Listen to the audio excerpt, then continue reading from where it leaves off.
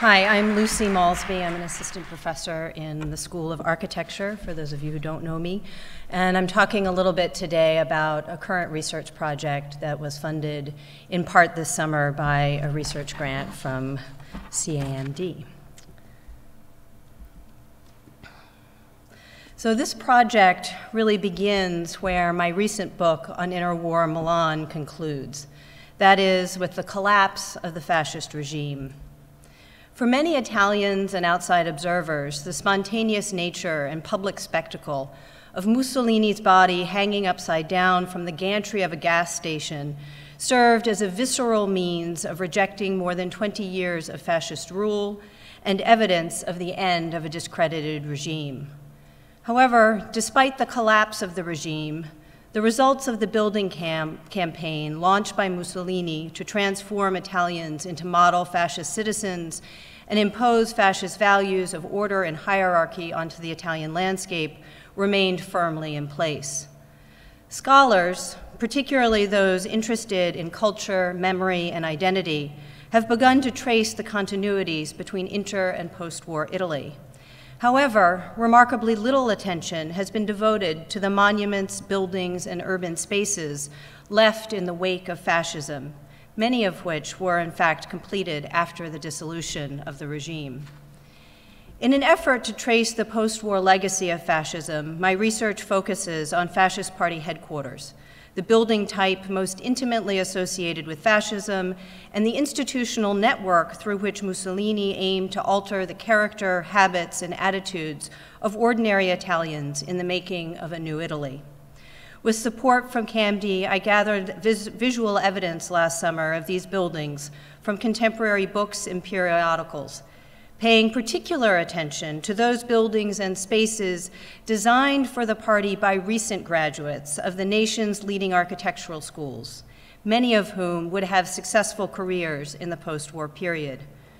New buildings designed by younger architects were not only a feature of major industrial centers in the north, but also of southern cities, particularly those with cosmopolitan ambitions, like Messina, where Simona's Casa del Fascio was one element of a significantly larger scheme to redevelop the waterfront. Even when young architects were not charged with the design of entire buildings, as was the case for the party's headquarters in Milan, they were given the responsibility of designing significant spaces within these buildings. In this instance, a martyrial chapel that would also have a low relief done by Lucio Fontana. One of the fundamental questions, thus, that this study seeks to address is how and to what extent do the attitudes toward architectural design formed in the final years of the fascist regime, particularly among young architects associated with the avant-garde, reappear, however cleansed of their political content in the post-war period. A comprehensive understanding of these buildings in the interwar period also provides the basis for tracing the history of these structures in the post-war period.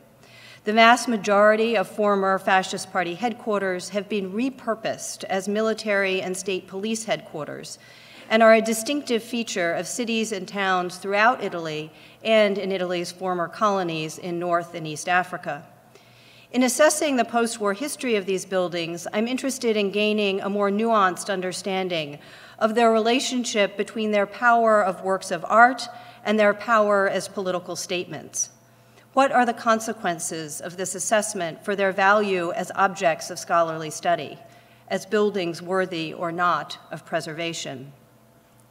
With the support of a research grant, I also began to follow some of the threads, such as an interest in vernacular traditions, that connect the inter- and post-war periods through the pages of architectural periodicals published in Italy in the decade after the close of the Second World War. The pages of these journals suggest that although architects such as Ernesto Rogers went to great pains to present fascism as a rupture within an otherwise glorious cultural history, fascism's effort to manipulate the landscape of architectural debate and practice was at least partially successful. The next stage of this project will be to delve more deeply into private and state archives, with the aim of providing a more frank assessment of fascism's legacy in post-war Italy and architecture's role in that history. Thank you.